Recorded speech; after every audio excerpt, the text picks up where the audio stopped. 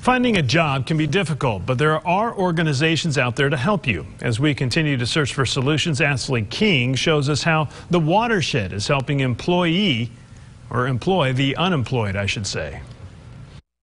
Do you have any clerical or office type work?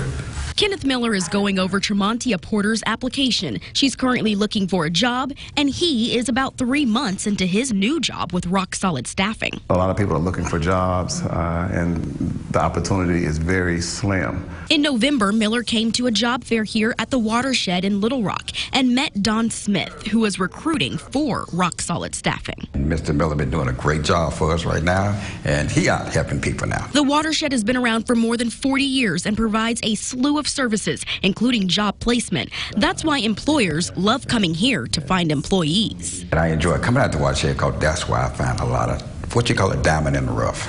And this is a house of opportunity and helping the community. And that's the Watershed's goal, helping people help themselves. The Watershed is having another job fair on February 13th. It is free for employers to set up a booth. We have all of that information on fox16.com. I'm Ashley King. Back to you. All right, Ashley, thank you very much.